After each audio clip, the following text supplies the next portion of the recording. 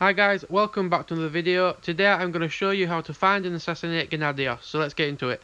So this is the starting point. As you can see the location objectives in the bottom left corner: kill commander, kill captain and loot treasure. You don't have to do them on the mission, you can come back to them. So obviously it goes without saying, you kill the guards in the way to where you want to be. And where you want to be is at the front of the castle, because Gennadios will leave the castle by the front entrance. So all you need to do is spot him.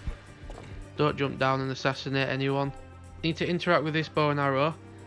Obviously it will give a lot more strength and power and kill Gennadios in shorter amount of shots than it will do with the bow and arrow. Only took 3, as you can see there.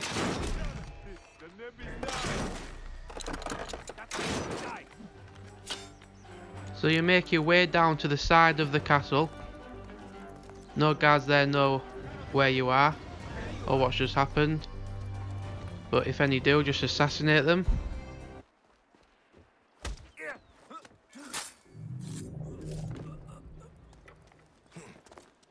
So you climb down these walls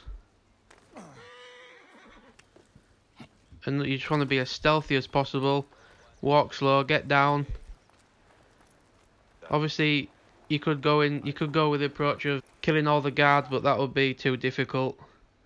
Obviously I'm at level 10 here. I think the guards are at level 11 and stuff, so that would be quite hard.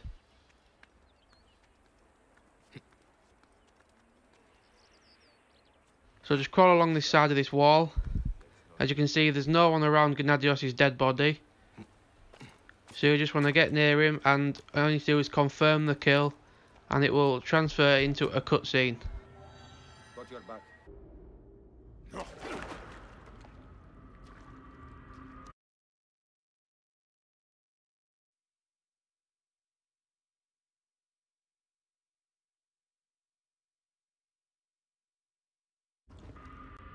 Why have you dragged me into the land of the dead? You sought to kill my wife. Your whore of a wife is a murderess, willfully and wantonly. I did my duty as a phylacetide, and for this you have taken my life. Is your vengeance above all law, Medjay? Be warned, the Phylakes will hunt you down and exact revenge. May the Hidden One walk beside you. The Lord of the Duat awaits.